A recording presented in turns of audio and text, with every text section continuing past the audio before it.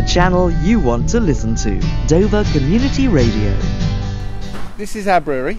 The main thrust of what we're trying to do is to take brewing back to its traditional roots, which was from a farm, or in other cases monasteries. We haven't got a monastery, so we're on a farm. Okay. And this is Ripple Steam Brewery. To say why we're obviously Ripple because we're close to Ripple here. Steam because we use steam boiler and we use steam heating on the hot liquor tank and the copper, which in our way is a better form of brewing technique, that it stops ingress of bad waters getting into the hot liquor. So is that unusual? Not unusual. A lot of big brewers use it, but small brewers, yes, fairly unusual. Okay. So we stick to that. We use traditional floor malt, right, and whole hops. So we're very much trying to keep it how it should be. Okay. Now, as you can see here, these are converted stables. Yeah. And one of our main issues when we started this project back in September of last year was that we're not on mains drainage. So hence this looks like a air raid shelter. Is actually, that's got to clarify there. What happens, all our wastage, wastewater, etc. flows through there, and it actually goes to the bottom, and the force of the water pushes it up. The heavy particles lay at the bottom. The clear water runs off to the soakaway, as the same as anywhere here. Yep. And then basically once a week or twice a week, depending how busy we are, we then have to manually pass that solid water or thick water into a sump pump and up to this filtration system. Okay. Which the beauty of this filtration system is that all our solids are then treated with a carbon polymer, which allows it after about 3 to 6 months to be used as fertiliser. Right. Okay. And here we are, and so it feeds back into the farm, literally. So we're fairly, pleased about that. Yeah. That we can recycle where possible.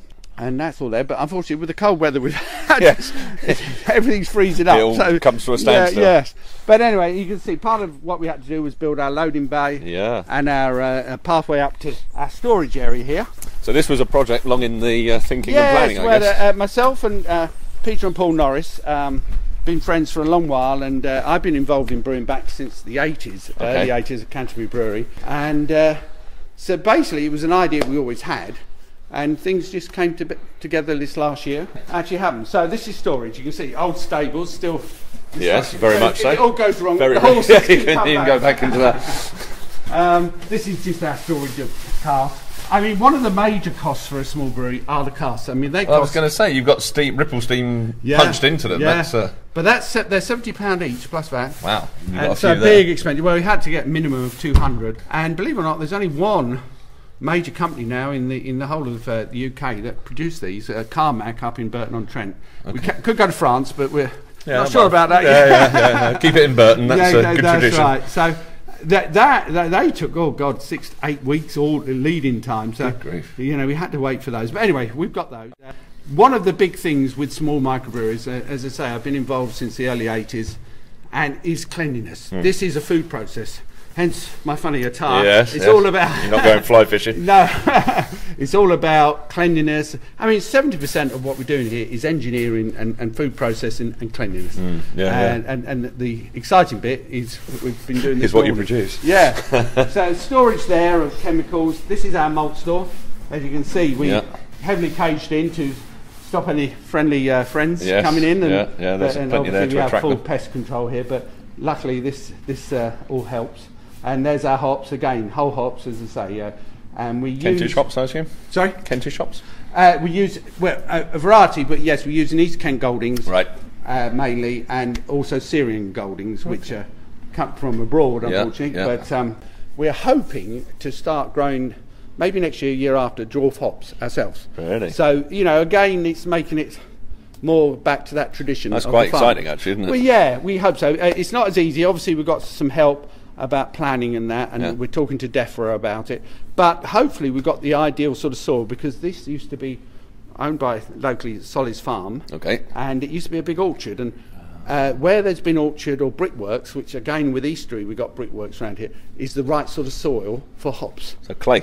Yeah. Is that right? Really? Yeah. It helps in their growing. So the plan is to look for that, and we would like to do that, because again it's about reinstating the farm to producing something. Right, as it should be. And then, as you say, with your recycled water, of course. Yeah. Anyway, we come through here. This is our grist room, and this is where life starts off with the malted barley.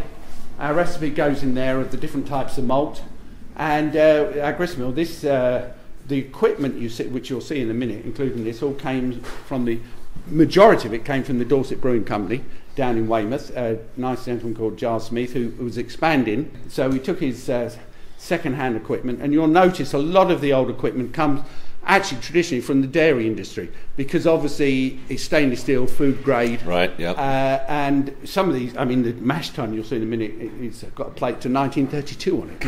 You know, so, but you wouldn't get the quality of steel. I was going to say, built to last. Yeah. But, so we start off here with the grist mill. We fill the hopper with our malted barley, tell on the mill, and what happens there, we've got a screw conveyor that goes up to another hopper, as you can see there, through the curtain, that goes to the mash hopper.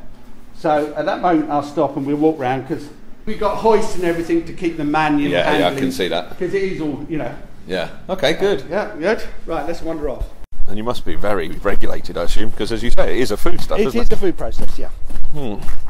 So was it easy to set up and get all the necessary licenses? Well, as I say, my history is I've been involved in small breweries since '84 off and on. Yeah. First of all with the Canterbury Brewery, and then recently about 5-6 years ago the Meantime Brewing in Greenwich. Oh yeah. So my experience has been sort of hands-on at times. You knew how to handle it. Yeah. Right. Here we go. So I'll start you through the process inside.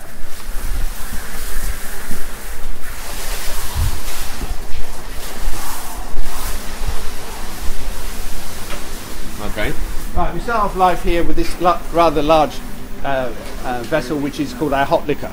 And basically, as I mentioned, we use steam, and that's a form of an indirect coil inside. Yeah. So there's no ingress of bad waters into our liquor. And liquor is, you and I, water. But in brew terms, it's hot liquor. Okay. So we use a steam conduction system to heat up the water to, first of all, to about 65, 68 degrees. Then we mix, once we've transferred the grist up to the mash hopper, we mix it through this masher into our mash tun.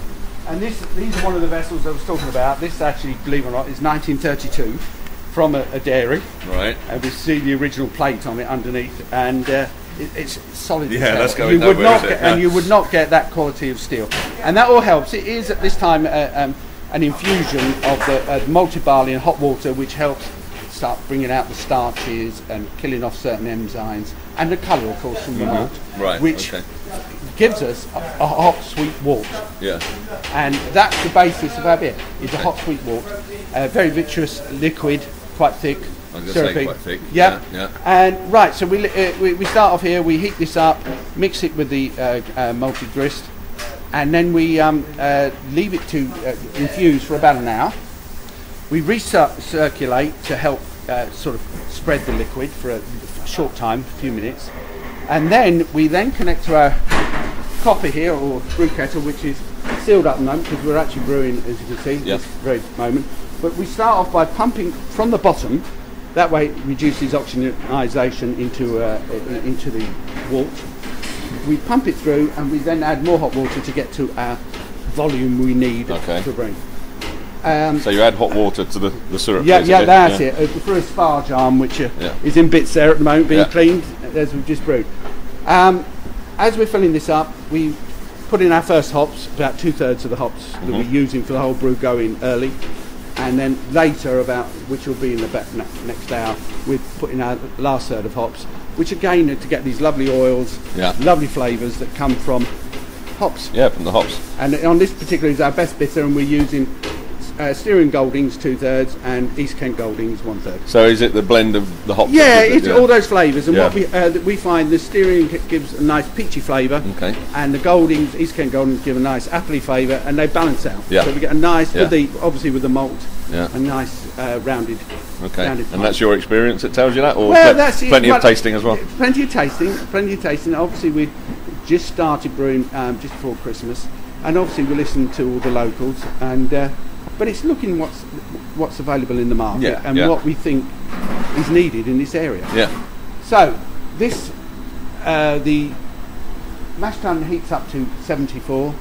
when we take it here, this has got a coil, the brew kettle in it, and we heat again the water up to 104 degrees. And hence, as you can see at this moment, and the smell, steam coming out the top. Is the vapour coming out with a yeah. lovely hop smell, and obviously helps stabilise the product by increasing that heating. Yeah, yeah. We then, at that point, we would then be ready to put into our fermenting vessels, these 4 vessels you can see here, which we're cleaning at the moment. How long is it in the kettle, sorry? About an hour and a half. Oh, really? Just that? Yeah. I mean, maybe 2 hours maximum. Yeah. Right, obviously we've got a temperature here 104 degrees. Yeah. We need to get in fermenters about 22, because if it's higher than say 24, it'll kill off the yeast when we pitch it. Yeah. I put the yeast in. Yeah. So for that we use this little machine here. It's a heat exchanger, which is very again a very valuable tool. Yeah. Basically the hot water passes one side, chilled water the other. The chilled water then exchanges from the hot heat and goes back into hot liquor tank, ready for tomorrow. So that's all recycled again? Yeah, again, it keeps our carbon footprint down, and we're very pleased with that. This is our chiller, which helps, basically, when we put into fermenters, we're going to leave them there with the yeast, fermenting hopefully around about 1921 degrees for about 3 or 4 days to let the yeast work. Okay. By that time, usually, and obviously we take daily checks on its saccharin, sugar levels, and temperature levels.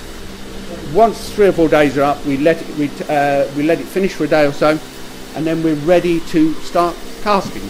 And obviously, cask, as you know, our casks are cask conditioned.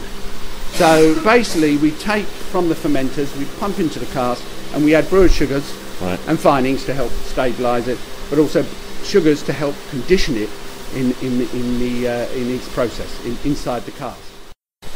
Our last bit of the jigsaw, which is our conditioning room. You can see this is quite warm in here compared to today's temperature, about 13 degrees here actually. And what we're doing before this goes out to the trade, to our customers, we're starting to condition the beer. Above 12, the yeast is slowly working with the sugars in the cask, and that's where you get the nice cask condition from, a nice head, nice body to the beer. So it's the yeast and the sugars working together? Yeah, on a secondary fermentation. Okay. On a secondary fermentation. Over here we've got the last of our winter brew, which is actually quite unusually has got about 20% of the malt in it is a beechwood smoke malt from Bamberg in Bavaria. Really? Which my background from meantime, we used to make real lagers. So I think winter always reminds me of smoke. Okay. And it's the idea was to add that. Unfortunately, I haven't got any to give you a taste. That's all right. Take my word. So that's our best bitter. Obviously, we're ready to tomorrow start casking up some more best bitter, but. So is the best bitter the one that's selling? I mean, I guess this is a winter volume. brew. That's our volume. Yeah. The winter ale was the first brew we did, a small brew, just to really trial it and try the equipment, because, as I say, this is you can see it's quite a engineering, but a process here. Sure. And so it's very important to get used to the equipment. Yeah. Different pumps do this, timings, etc. So how many brews have you made so far? Oh, this is about our 8th brew. Really? Yeah. That's good. But what we're doing, we're keeping it around about 22 casks of 9 gallons each brew, because we think it's right to keep it, I guess, handcrafted in that way, not too big a volume. Yeah. But then obviously we're trying to reciprocate each time, repeat what we've done. And, that's what our job is. I mean, we have from the first brew of Best Bitter, we use all Styrian Goldings on the first. Styrian Goldings. But what we've done the second time is add 2/3 Styrian, 1/3 East Kent Goldings. Okay. So we think that makes it better flavour. And is some of that feedback from your customers? Yes, more from the pub owners. Yeah. And also directly from the customers. Yeah. So there we are really. They're all ready to go. We're all ready to go. Very busy. But let me give you a little sample if I can find it. All right, thanks. And how did you find the reception from the local trade? Very good. One or two, I think in their enthusiasm, tended to put the beer on too soon, because it does need conditioning. Obviously, this time of year it's been very cold here, as you know. Last week particularly cold. Yeah.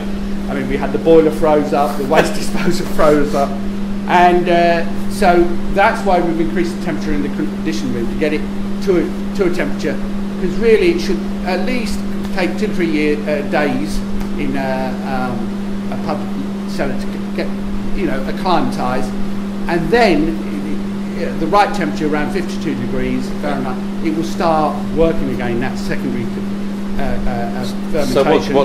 So what is a temp? Is it literally the combination of the two? It's all about temperature. Yeah, yeast is very. Cheers. Cheers. Yeast is very, very affected by temperature. Exactly, too low, it dies. Too high, it dies. So it's got to be right. It's got to be right. Very temperate. Very temperate. It's top fermenting yeast, and that's where you can put, the bit of fizz in the beer, the sparkle in the beer comes from that fermentation. Yeah. And that's our best bit, which we like the colour. We think it's a nice. That's very drinkable. Yeah, thank you. Very drinkable. Well, that's and you're drinking out of a Gad's glass. I should tell you that. I noticed. I didn't want to say anything. That's from the beer festival, is it? Yeah, that's right. Yeah. It is there. Obviously, as you know, a lot of microbreweries setting up, especially in Kent at the moment. I think there's about 14 or 15 or 16 as we talk. I think it's more than there's been for about 80 or 90 years or something. And which is great, because I don't think any of us. I think certainly we should never be frightened of competition, because it's up to you then to produce something that's good, and that helps the customer. Yeah. But also, I think younger people. I've got a son who's in his mid-20s. He's very much, I guess, because of me a little bit, but drinking real ale. But his friends are as well. Yeah. And I think there is a market for it, because people want. We've been fed up with big bands. We want something local, and that's what we're trying to emphasise. Is we're trying to get as much local and supply locally. Well, especially if you grow your own hops. That's right. That's very unique, isn't it? Well, we hope so. We hope so. Yeah. And am I right in thinking there was some sort of government initiative, support, whatever? There is DEFRA do have a regeneration grant, but obviously the early days yet. Yeah. We will bang on their door. Okay. And use our local MP to help us, no doubt. Well, I'm sure we'll support you. But no, it was nice to see, because there's you and there's the guys at Cullen's Yard who absolutely. This part of the which again is as I say, that's great, because competition should be good. Well, also, I mean, you've only got to walk around the beer festival the other week to see there's so many different types of beer. It's not just beer, is it? Let's face it. Well, I think we very much want to try and keep, without going off too many types, try and keep it fairly together. Yeah. Certainly initially, because it's all about getting used to the equipment, getting used to the routine, and producing, which is very important. Quality, consistent quality product. We really must do that, and that's our plan. And where do you supply to? In this very area? locally, very locally. I mean, we've been out to Staple, we've been to the Butcher's Arms at Herne. A gentleman came over there here and had a look at the brewery and bought some. I think we're at Westgate, the Bakers. Is it the Bakers? Oh, I don't know. The micro pub. There. So baker shop. We've had. Oh, I know. And locally we've got a micro pub, Just Reproach in Deal, and they've had a very good weekend with our first firkin of our best bitter, which went down very well. So we're very pleased. Yeah. Very good indeed. And expansion, presumably. That's what it's all about. Well, our plan is very much to keep it tight, to keep to again going back to this food process. I think in the past a lot of small brewers have gone out too quick and too fast, and that's where you get infection problems, quality problems. Because again, going back to the steam boiler, one of the other issues we have, apart from heating the hot liquor tank and heating the copper, is we have a steam hose which we sterilise in the cleaning process of our casks when they return, is steaming them. Of course. And at a very high temperature, and that again helps reduce infection. Yeah. And presumably it's time consuming. It's very hands-on, very labour intensified. It's a long day, but we're all enjoying it at the moment. So. Well, I'm enjoying this. Good. Very good. Thank you very much for your time. Good luck with this. Thank you. The sound of White Cliffs country. This is DCR.